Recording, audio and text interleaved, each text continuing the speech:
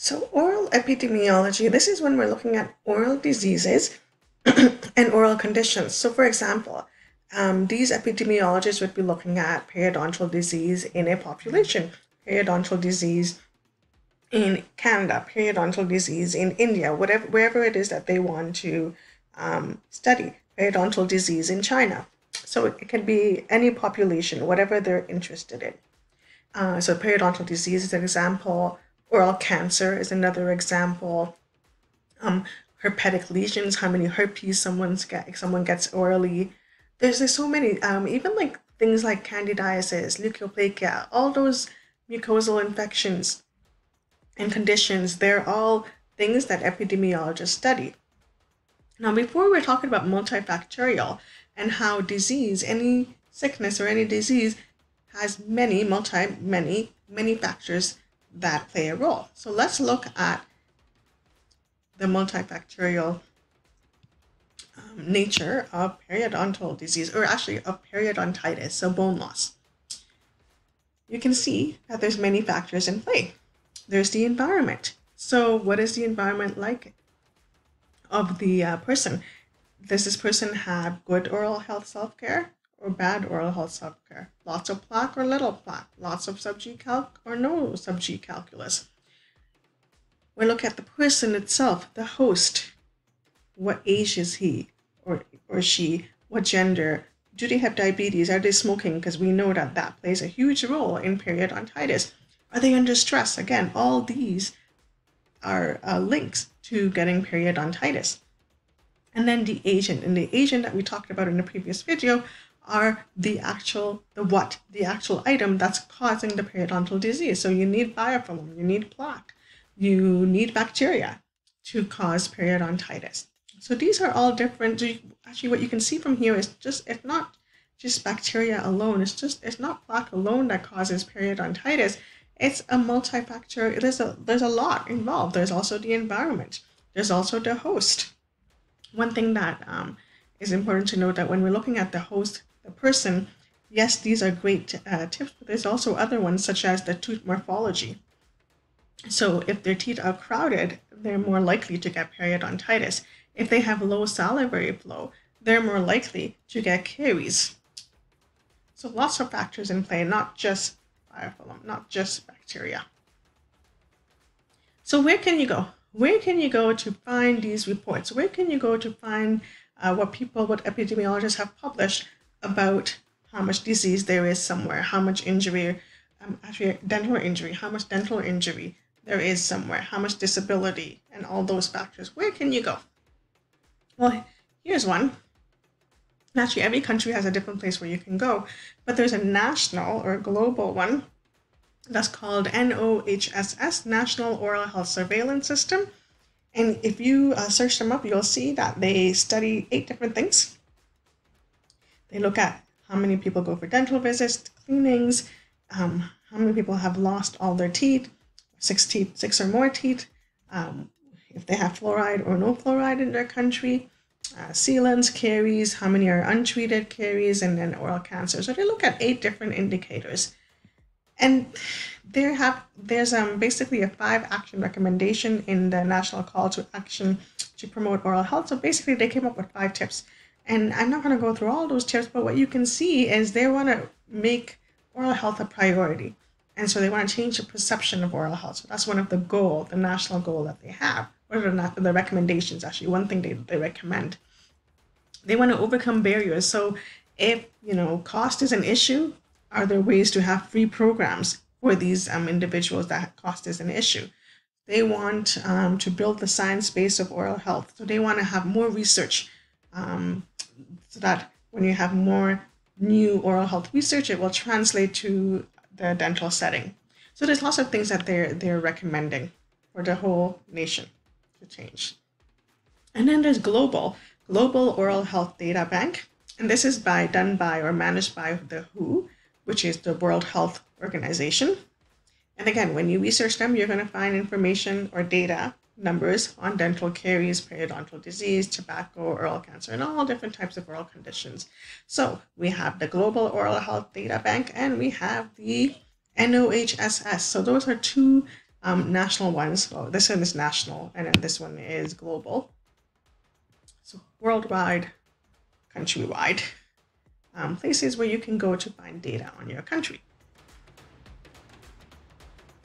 Okay, so this is, these are some terms, or these two, risk and causality, are terms that epidemiologists use. And the important thing to get actually from this is that risk, if there is a risk factor, that means that it causes something. So if you have a risk factor of tobacco use, so if you use tobacco, that will cause periodontal disease. If you have diabetes that's uncontrolled, that will cause periodontal disease. So risk factors suggest cause or suggest causality. So there's different types of risk.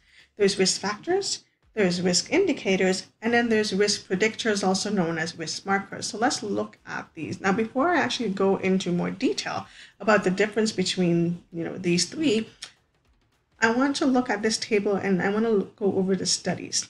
So you'll see here it says longitudinal studies, and then we'll see something called cross-sectional studies. So for this video, I'm just going to compare those two, longitudinal versus cross-sectional.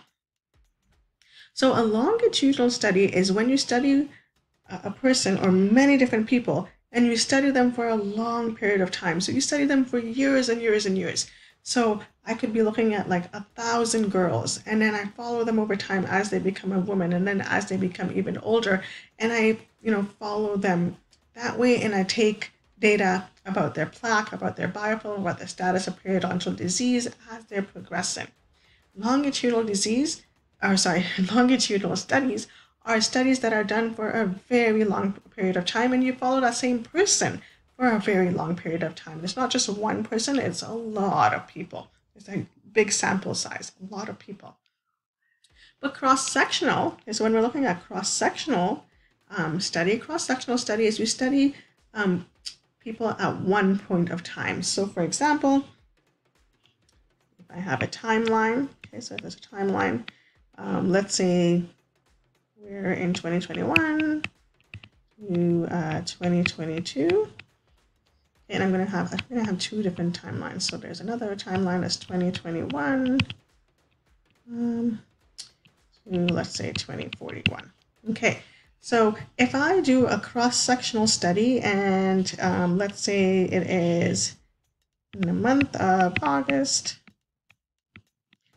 I find some people to do my study. And so in August, I do a study. I bring, like, let's say I bring, 1,000 people to come to my study in August, and I assess their dentition, and I assess for periodontal disease. Okay, so I assess for periodontal disease in August, one point in time. Do I follow up with them? No. Do I see them in 2023 again? No. If I only see them once, so in that whole period, I only see them once, that is a cross-sectional study. A longitudinal study is when you see them for like a long period of time. So in this case, I see them for 20 years.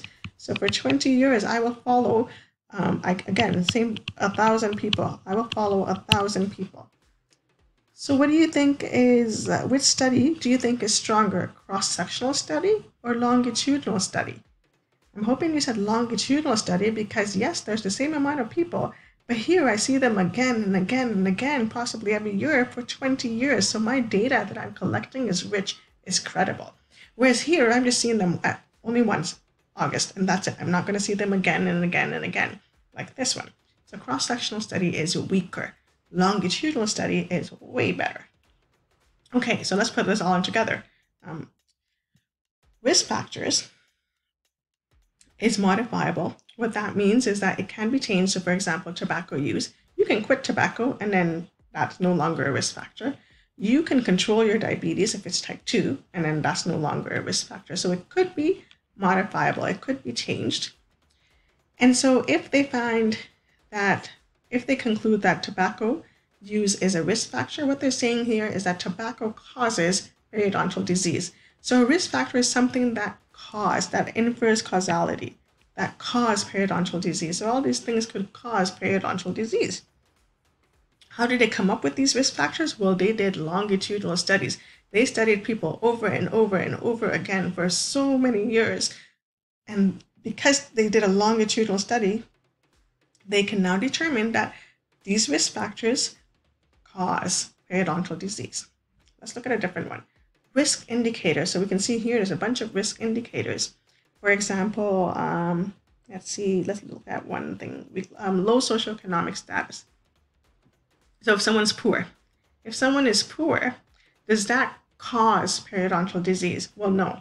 Risk indicator, if you look over here, cannot be used to infer causality. That means if you have any of these risk indicators, it doesn't mean that you will get periodontal disease.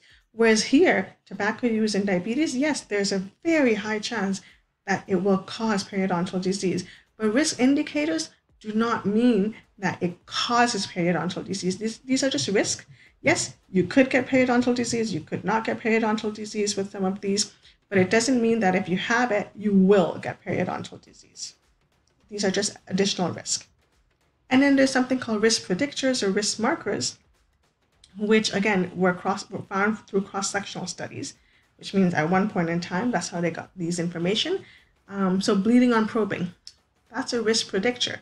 And what this means is that if you have BOP, if you have bleeding on probing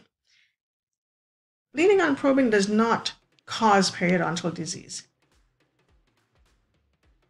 What it means is if you have BOP, there could be, the reason why you have BOP could be because of poor oral hygiene level, which again could be because maybe you have diabetes. So when you have these things that you're looking at, that's not the cause of periodontal disease. Those are just additional information. Whenever you have a risk predictor or a risk marker, what it says over here is that it indicates greater need to control modifiable risk factors. So if you have these things, that just means we got to control this. We got to control tobacco use. We got to control your diabetes level. We got to control how much bacteria you have in your mouth, because that all plays a role in periodontitis. But these are just predictions. They predict that if you have BOP, you may get periodontitis. If you have CAL, you may get periodontitis. But some people with BOP do not get periodontitis. So again, just to recap, risk factors, these things are modifiable. It can be changed. They are found through longitudinal studies, through studies that have been conducted over a long period of time. And these things, because they have done longitudinal studies, this we can say it infers causality. If you have any of these, it does cause periodontitis. Risk indicators, these things, if you have, we can't say that this causes periodontitis, but we can say that those are risk factors, or risk indicators rather, for periodontitis. So if you have osteoporosis, you could get periodontitis, you could not get periodontitis. It's a risk indicator, but not everyone with osteoporosis will get periodontitis. And then risk predictors, that's even less important. So risk factors are more important, risk predictors are less important. Yes, these are important points, BOP, CAL, and all that. But if you have BOP, it does not cause periodontitis. All this means is we need to control the risk factors even better. So I hope that kind of explains the difference between these three terms. So in dental hygiene and dentistry, there's lots of examples of causality. If you have bacteria, if you have plaque, it causes gingivitis. And how do we know this? Because we did lots of longitudinal studies to see this. So there are many people who have plaque that cause, when you have plaque, it does cause gingivitis. If you have a lot of sugar, that can cause dental caries. If you seek fluoride treatment, that can help with preventing dental caries. If you floss, that can help with resolving your gingivitis. So there are causalities that epidemiologists and researchers have studied to, so we're going back to here. So there are risk factors that can cause periodontal disease or periodontitis. Now, when we're looking at causality, when we're looking at what causes periodontal disease, or what causes periodontal disease, and we can look at this example, can smoking cause periodontal disease? Well, there are some criteria we look for. So there's something called strength of association. And this means that the stronger the association between the exposure and the outcomes. Okay, let's look at what exposure means, and let's look at what outcome means. Exposure is tobacco, you smoking, and outcome is periodontal disease. That's what's going to happen. So if we see strong links between tobacco and periodontal disease, then for sure it can cause each other. So can smoking cause periodontal disease? Well, if you read lots of studies and you notice that there's smoking and periodontal disease always go together and cause, smoking causes periodontal disease, then you can say that there is a strength of association. There is a link, a strong link between them. And it has to be consistent. So if you see lots of studies showing that smoking causes periodontal disease, replication studies, or many studies being done again and again on the same topic, and if you see the same conclusion, then you can say, yeah, it could cause it. Smoking can cause periodontal disease because there are many studies, a large number of studies showing the same thing, the same association. Sensitivity of association.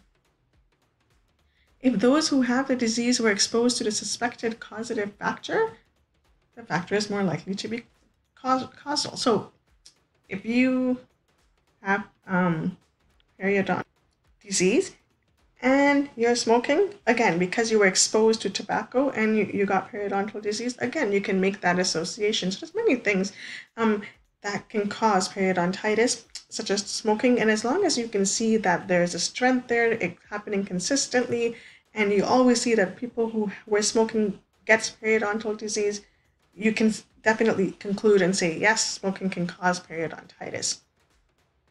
If you notice that an absence of exposure is associated with absence of disease, then again, you can make the conclusion of that smoking can cause periodontal disease. So for example, if you see people not smoking and they don't get periodontal disease, then you know there's a link. If you don't smoke and you don't get periodontal disease, then you can assume that if you do smoke and you get periodontal disease, there is an association, right? So if you see this happening also with people who have, so if you see, I should reword that.